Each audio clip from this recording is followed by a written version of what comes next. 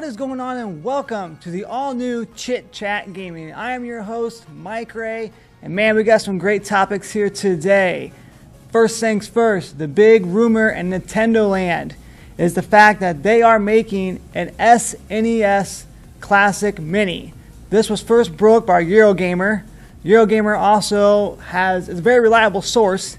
They also have leaked information before about the Switch, the release date, and so forth, so they actually know their stuff. So I'm hoping that this is true, but the news and the rumor going around is that Nintendo will be releasing an SNES Classic Mini this fall. It's hard for me to believe that because of the fact that the Switch is doing so great. You got Mario Kart coming out here soon, you got Splatoon, you got ARMS, and God forbid you got Mario Odyssey coming out this holiday season. I just find it very hard to believe that Nintendo is going to release another Classic Mini to their library when their sales are so great. But again, though, it's very possible. Last year, in November, we had the NES Classic. They recently discontinued that like a week ago here, and now we got the news that they are going to hopefully release an SNES Classic.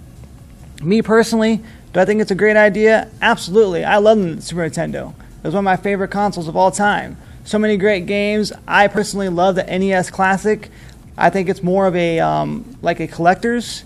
I know a lot of people out there always say things like, you can get these games on emulators. You can go on your PC and download an emulator, play some ROMs. You can get a Raspberry Pi. Sure, that's all fun and dandy, but these things are collectors. I got the NES Classic specifically for the fact that it's a collector's edition. I plan on collecting this thing, so for me, the games are a plus. The games are a bonus, of course, but like you said, you can play these games on an emulator as well, too, on a Raspberry Pi. So for me, the NES Classic is indeed a collector's edition for me to put on my shelf to add to my library. I will do the same with the SNES Classic. Will there be a way to hack this thing?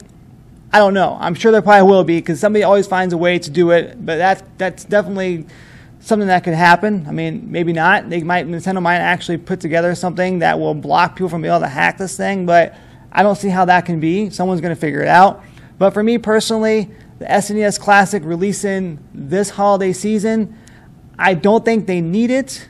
I think they got enough going on for them right now at the Switch. I think that their attention needs to be focused towards the Switch and not so much towards this. This would be something good to come out maybe for next season or when they're down in sales. But for me personally, I just think that it's not really a great time to release this thing.